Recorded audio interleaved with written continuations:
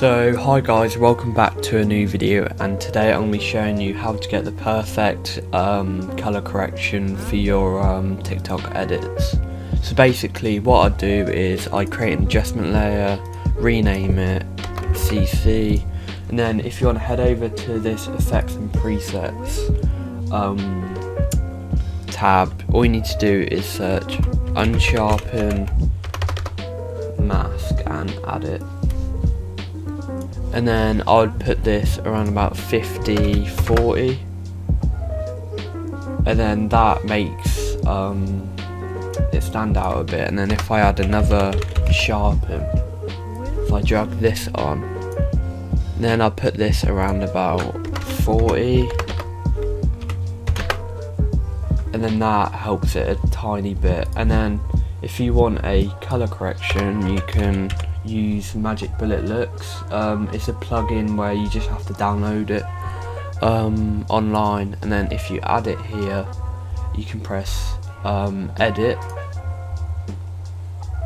and then once this loads you can get a whole different CCs and stuff, which is cool. So you just find the one you like. I'm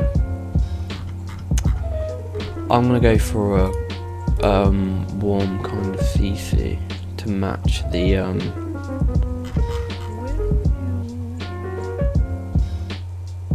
style of the video. So if I use this one, but then if I turn the strength down to like 30, then it should be alright. And then if you untick it, you can see what it looks like before, and then if you tick it, you can see what it looks like after. I reckon 40 would be good actually. And then untick, tick, untick, tick. And then basically what else I would do is I would add a brightness and contrast from your effects and presets tab, and then you just place it there. And then I'd normally go for around about 10.